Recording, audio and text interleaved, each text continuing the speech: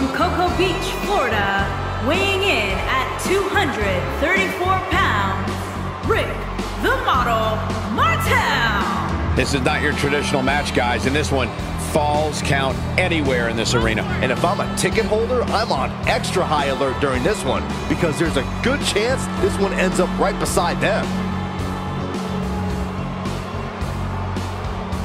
Corey, what should we expect from him here tonight? I expect him to come out of the gate hot, Cole. From what I've been told, he's been really concentrating on getting the advantage early.